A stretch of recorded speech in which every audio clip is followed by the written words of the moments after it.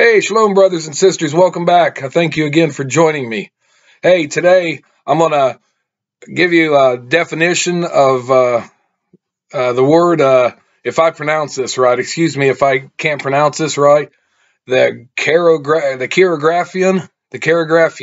I'm going to read something to you, and I just jotted the notes down and everything, so bear with me, and my handwriting, of course. But it's something I just think it's interesting and something I should just share with you guys all. So here, let's talk about what it is, what it means. Okay, recent studies have shed light on the meaning of Cheirographon, and I'm gonna spell it. It's Cheirographon. Okay, that's the word. And like I said, I might mispronounce it. I'm sorry, but which occurs only once in Scripture, and you can find that in Colossians chapter 2, verse 14. And I'll let you guys read that. Look it up. Please look it up and read it for yourself.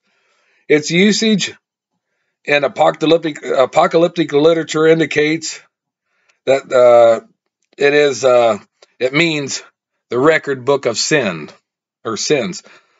or a certificate of sin and debtedness, but not the moral or ceremonial law.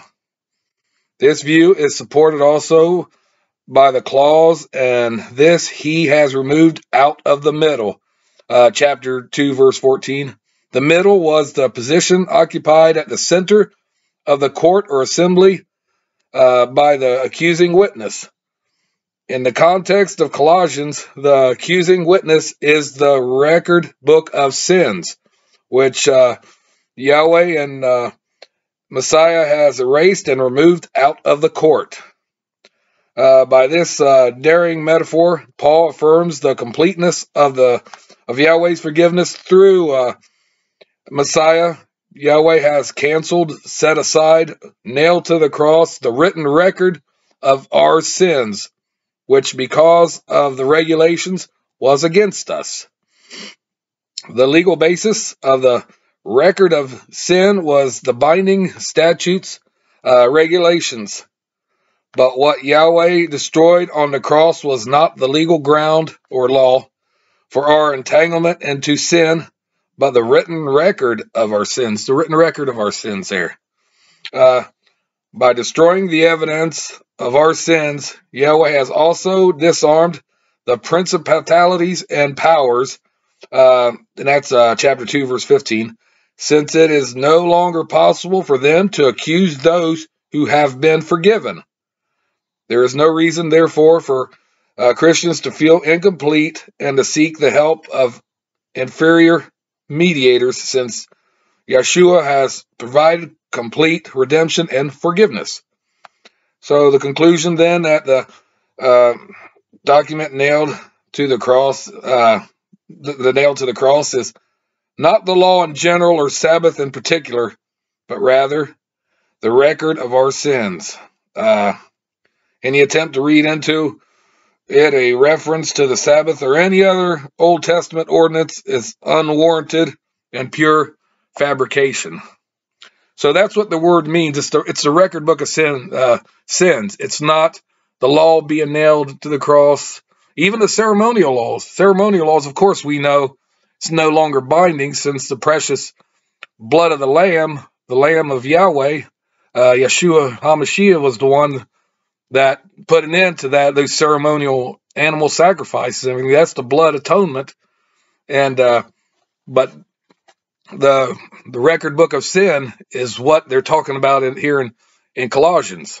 So that's pretty clear cut right there. And I suggest you look the stuff up for yourself if you can. If you got read it in the scriptures, and then you could either look it up online,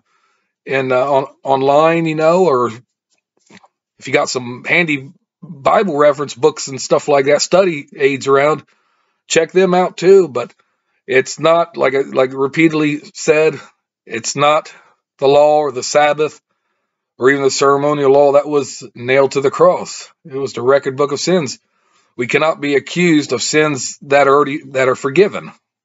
And that's a pleasing thing to hear. It truly is. It's very pleasing and self soothing. But anyways, I just wanted to share that with you. I thought it would be very important. And with that said, please comment below. Let me know what you think about this, and also please watch my other videos. They're all interesting, and something might catch your eye. And please give me a big thumbs up. Hit that notification bell, and also subscribe. I'd appreciate that. And I really do thank all of you for watching my videos and supporting me. I really do. It means a lot to me. And until we meet again, friends, brothers, and sisters, peace out and shalom.